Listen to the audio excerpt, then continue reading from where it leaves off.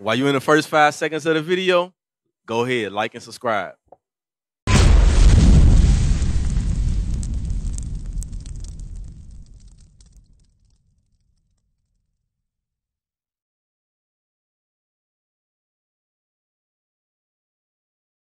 On that sign, read that top part right there where it say, the so-called blacks. You see what that say? You know why they say that? Because we are the children of Israel. That's why I say that. We the children of Israel. I'm going to prove to you that we are the children of Israel. Let me get that Deuteronomy 28 and 68. Now I want you to take a close look at this. Look real good at this. Real good at this. Tell me what you see. What you see? It's a yoke of iron. What's up? What's this? Okay. Who on this boat? Yeah. Who you see? This how they lined them up in the boat. Them ain't dead peoples. They alive. I'm finna show you that. Read. Deuteronomy chapter 28, verse 68. And the Lord shall bring thee into Egypt again with ships. What was he talking about when the Lord said, I'll bring you into Egypt again with ships? Anybody familiar with any Bible stories about Moses coming out of the land of Egypt? You familiar? So y'all not familiar with that? Notice they walked out of the land of Egypt. If you ever saw the movie, they walked out of the land of Egypt. They didn't need no boat. Read. By the way whereof I spake unto thee, thou shalt see it no more again. Moses told us we won't see our homeland no more again. Read. And there you shall be sold unto your enemies. Sold unto your enemies. Read that again from the top. And the Lord shall bring thee into Egypt again with ships. With ships. The Lord shall bring you into slavery again with ships. Did you know Egypt is synonymous with bondage? That word Egypt means bondage. It was a Greek word. Mean hard bondage. You understand what I'm saying? So the Lord said, I'm going to bring you into bondage again. What is bondage? Hey, brother. Slavery. Bondage is slavery. Read. Hold on, sir. Read. By the way whereof I spake unto thee, thou shalt see it no more again. And you shall see your homeland no more again. Now what's going to happen when they get off the ship? And there you shall be sold unto your enemies for by men and women. Bond man and bond women. Slave man and slave woman. That's talking about us. We came over here on ships, and when we got off those ships, we were served for slave man and slave woman. That's right. You understand what I'm saying? That's us. We are the children of Israel. That's when we trying to bring awareness to you that you are the children of Israel. Right. You understand? And the reason why we went into there, the reason why we went into slavery in the first place, show them Deuteronomy 15. Give me 28:15. Deuteronomy chapter 28, verse 15. But it shall come to pass, and I will not hearken unto the voice of the Lord thy God, to observe to do all his commandments and his statutes, which I command thee this day, that all these curses shall come upon thee and overtake thee. That was a curse right there. He said all these curses gonna come upon you and overtake you because you didn't listen to the commandments of the Most High God. You didn't listen when Moses gave us the commandments. You understand? Do you know some of the commandments we was given? Give me that Deuteronomy. Give me Deuteronomy 21:5. Give me that 22:5. Let me show you a commandment right now that our peoples don't follow. Moses gave this commandment. Read. Deuteronomy chapter 22, verse 5. The woman shall not wear that which pertaineth unto a man. What pertains to a man that women wear every day, all day? What clothing pertains to a man? Read. Neither shall a man put on a woman's garment. What garment do mans put on they shouldn't be putting on that belongs to a woman? What clothing that you see it in the video, what clothing that they put on that don't belong, exactly. A blouse, what else? What else they wearing now? Dress, exactly. Read it from the top. The woman should not wear that which pertaineth unto a man. It's talking about pants, sis. Did you know that they wore pantses back then? Pantses. Women didn't wear pantses. Why? Because pants pertains to a man. That's why the zipper is there. Right. That's why the zipper is there. You understand what I'm saying? This was a commandment given back way back then. You see how people's transgressing the commandments now? You see how they doing it, sis? See how they transgressing? By wearing pants.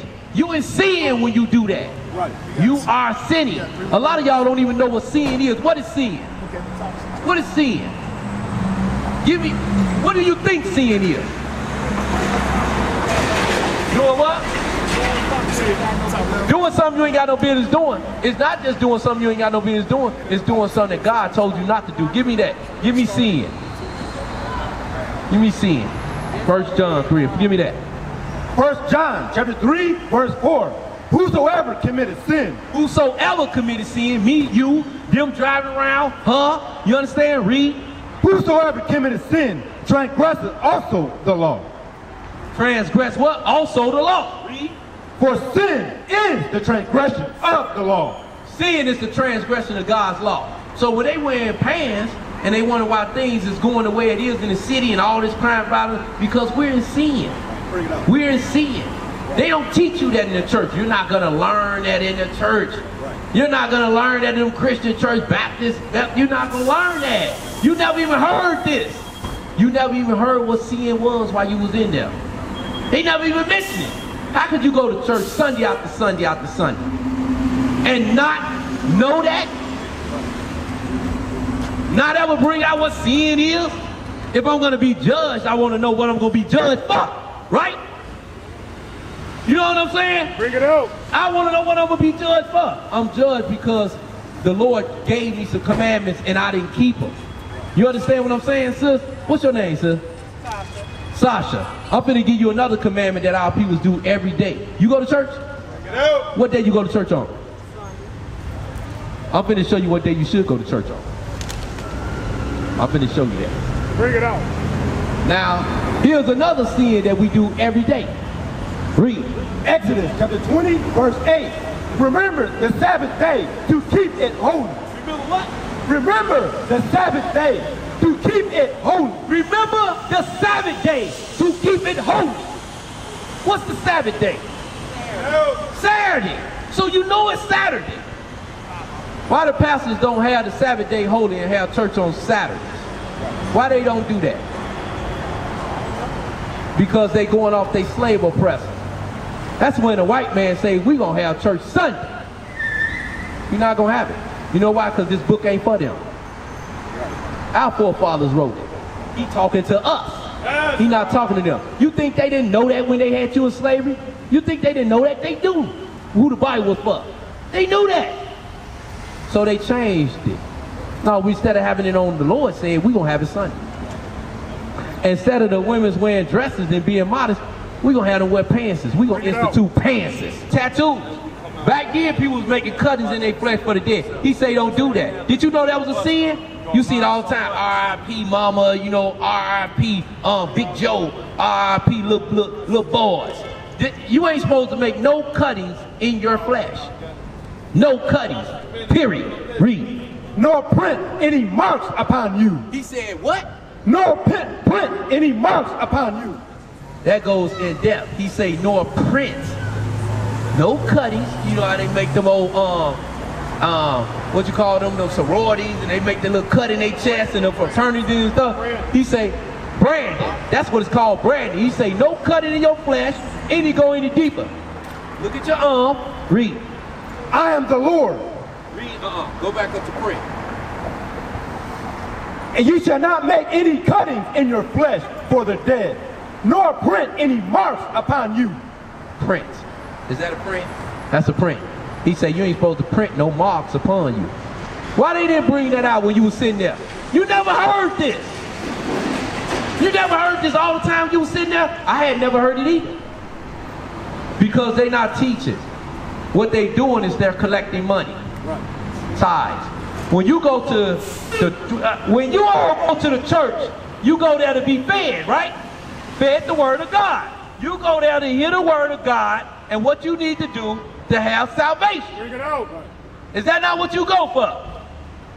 But if it come down to the end and I'm being judged, so what am I being judged for? Right. Bring it out. Don't you want to know? You want to be, they tell you the law is done away with. How is it possible it's done away? If it's done away with, then there is no judgment at the end. Figure it out. Think about it. If the law is done away with, then how can I be judged at the end? See what I'm saying? You see, you see the deceit. You understand what I'm saying? You get there in the end, but if there's no law, and they say the law is done away with, Christ came and did away with it, then can I sleep with a married woman? Can I sleep with a married man? Could I kill? Can I steal? Can I just lie all day for no reason? That what you say, right?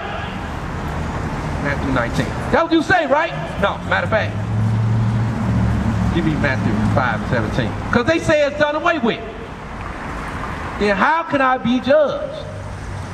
Right? So that means the law's still in effect. I'm going to show you in the New Testament that Christ did not do away with the law. Read. Matthew chapter 5, verse 17. Think not that I am come to destroy the law. This is Christ.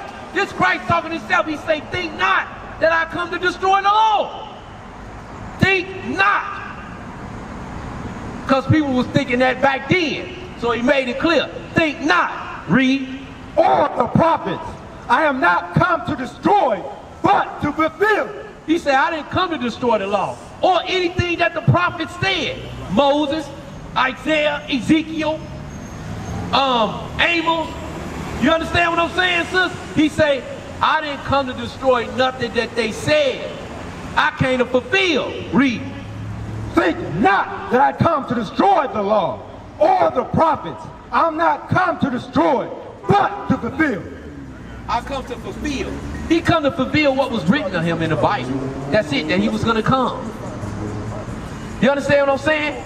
And everything that was supposed to be done was going to be done unto him. That he was going to die. That's what he came to fulfill. You think he come to do away with his father's laws? Why would he keep them if he was doing away with them? You see what I'm saying? Read. For verily I say unto you, till heaven and earth pass, one jot or one tittle in no wise pass from the law. Hey, bruh, you see the back of that? The information on the back of that. He say not through one jot or one tittle shall anybody pass from the law. That's what I'm trying to tell you. Now that you know that, don't get another tattoo. Right. Don't round and ball your head. Not because you feel it, it's because God said don't do it.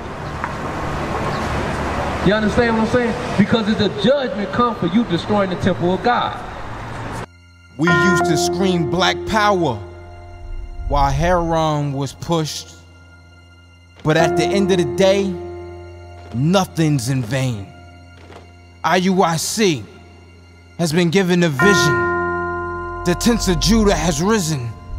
Many has attempted the mission. Minor murmuring, omitting, and missing the mark. Just reading that he had the flame of fire in his eyes gave us the spark. We on Paul's mission. We out on the road, purple and gold. From Mexico, Cuba, Haiti, Ghana, Sierra Leone. 144,000 boots banging, concrete crackling. These are our men repented at heart. The scriptures is proof. IUIC, we deliver the truth.